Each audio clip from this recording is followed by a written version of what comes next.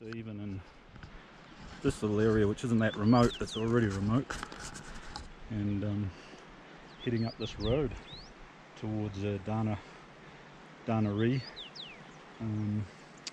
which is my first objective, is to get up Tana Ri and check out the mountains from there.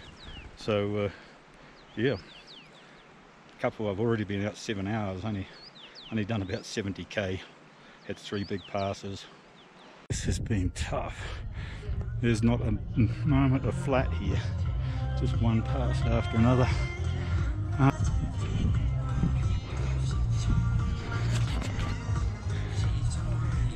Just across this small pass, and yeah, pretty spectacular, but man, that was the road just turning to mud. It's going to be hell just getting anywhere. I don't even know if I managed to get much more than 50-60k in today. It's just down to walking place a lot of the time. Anyway, keep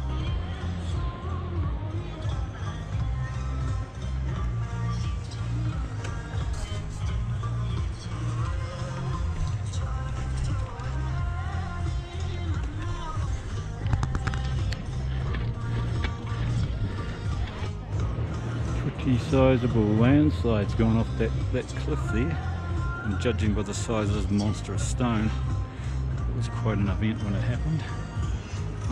Pretty much everything seems to be falling down.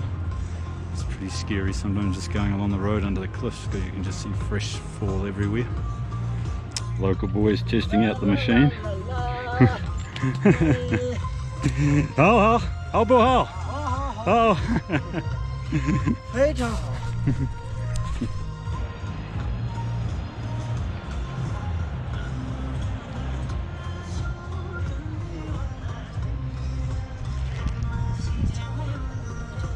Tana monastery in the distance.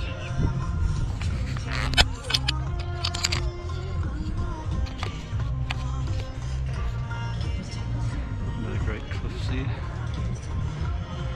And the road ahead towards Tana Ri. Smudges in the distance almost as high as you can see. That's the mighty Tana Ri. Where I've got to go up over. Don't think I'm going to do it today. I'm absolutely wasted here, just struggling all the time. Might try and do a little bit at the start. We'll just see how it goes and find a good cheap camping spot. And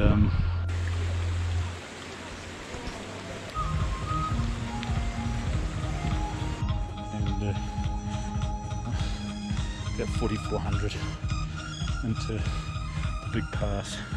I'm not sure where it tops out, probably just below 5,000. And 5,000 metre plus peaks around me. I've seen slithers of snow, and this bike, this is my first go all day, first go I've seen. Coming up here, this pass, provided I get over, I'm hopefully home free. There's an immense rock wall here, something for rock climbers, easy access just on the base of the pass. Man. Well, hopefully it clears in the morning and get a good view of this place. Tana Pass, a whole series of zigzags to go, and below me, well, you can see endless zigzags and mountain walls. It's quite a big ride up here, and the mighty Tana Pass below us.